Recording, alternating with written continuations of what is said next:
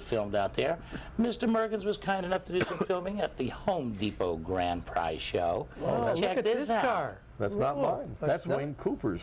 That is nice. Model T. Now, Wayne liked my Model T when he joined our club, and he said, I'd like to get a 14, and I knew where that was sitting in a garage down in Inglewood, and it was for sale. So he went down and bought it.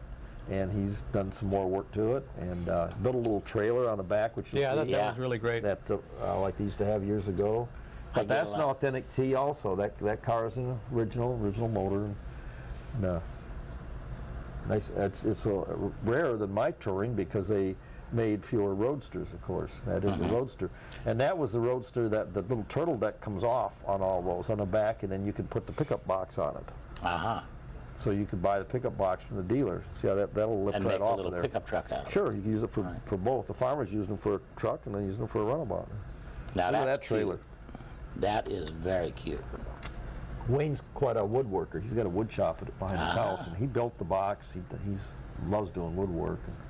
Cool. And he certainly kept the era correct, too. Yes, So that's really, yes. really interesting. 1914. Very cool car. I remember the first show he came out to. And I remember calling you on the phone when you and Wayne were working on it. Yeah. What are you doing, Bill? Working on a Model T and it's not mine. He built that box on the side, too. Oh, look now, at here. Now, here's a car. Look at this. Check this out. 1979 Trans Am For 10th sale. anniversary car. $1,295. Mr. Dohanik, are you watching? Look at that. Yeah, $1,295. That shows how the $1,295 values fell on some of the cars. with a parking ticket. Yes. This is the first show the car was at in a long time. Dohanik puts a for sale sign on it. And this was moments after you brought the car in. They were ready for you. Oh yeah, they were like on it. Yeah. And then I got all these people coming up to the to the DJ booth saying, "I'll take it."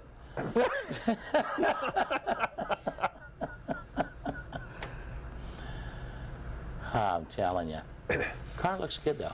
Raging Reproductions worked on it. That is a very nice car. You notice the tag, Fat DJ? Fat DJ. All right, this would be Mr. 35 Ford. Giovanetti. Is that his? Yep, Steve Giovanetti.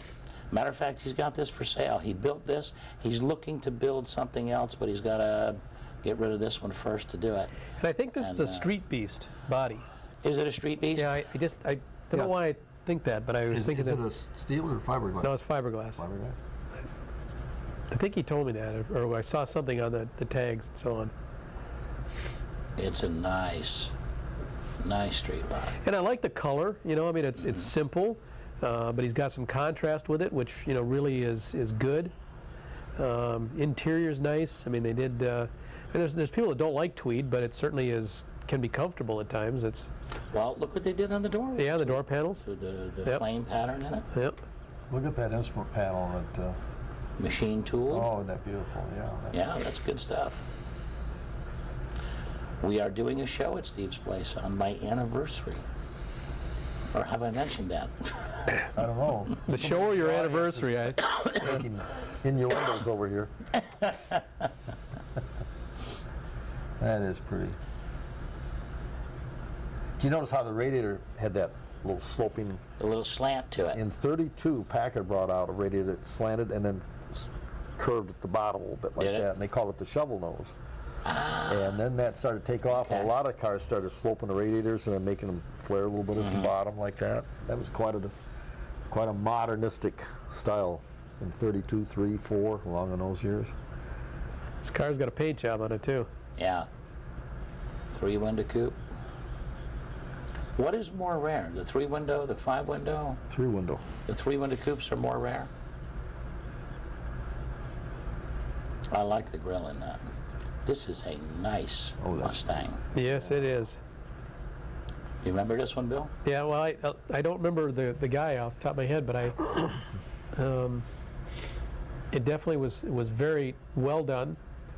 Of course, it's convertible, so that's always something that makes it a little bit more popular.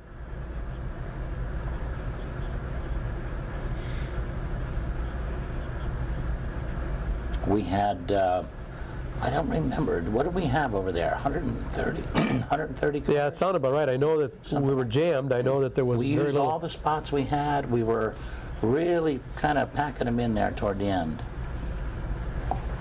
Home Depot was very happy with this. Eddie Petrasky said, well, I guess we're going to need another couple of rows next year. At least. They're good people to work with, Home Depot. And it filled up pretty quickly. Yes, it did. Yes, it did. Well, and didn't we have that food thing on last week's clip? The Gone in 60 Seconds pizza? Yeah. That was a popular that's color that- with the Mustangs. That He's got that electronic pull down, or what is it, a hydraulic? Electronic? well, some of them have hydraulics, but some of them are electrical too. Electric? I don't know what he's got on that one.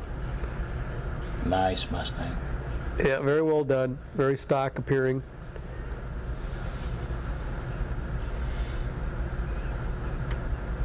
We saw some cars out there that I hadn't seen in quite a while out at that Home Depot show. Chevy SS.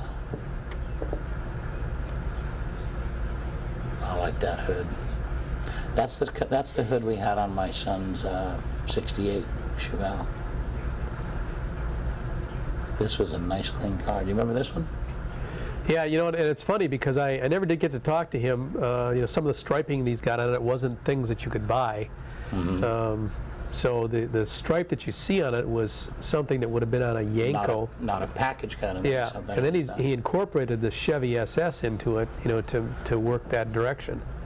Now, I don't know if that's a factory error, not that one or not, but of course, so many of the cars today you see a vintage air and adding the air to them, and it is well worth it because it actually makes a difference of about anywhere from $2,500 to maybe $3,500 difference in your price that you can get on your car. Because so many people really like to have the air, especially down here, and it's worth it to put it in. You get your money back usually. And that was that conflict back then, you know, with muscle cars. You know, you don't have a lot of accessories on them, but you know, when you're in the in Florida area, it certainly is nice. Now, like my convertible doesn't have air conditioning in it, so my air conditioning is just taking the top down. Now we're going to move right along to Hooters and Strickland's. We got some footage from the Hooters show. We had a visit from our Over the Bridge gang. Some of them came down to see us that night. It's one of the first years that Chevy went to the alligator hood. Prior to that, that was lifted on the sides.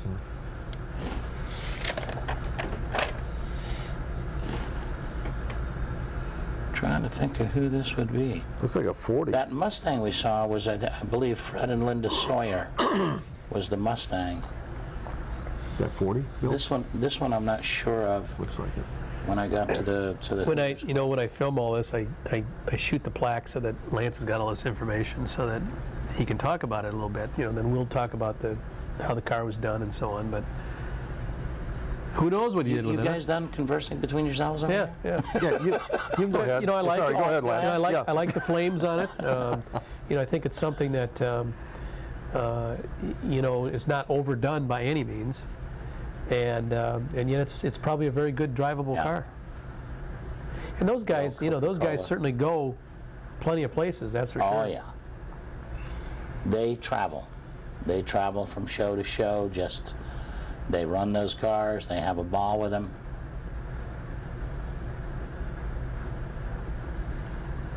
You know, a lot of the interior is fairly stock. Of course, the seats are not.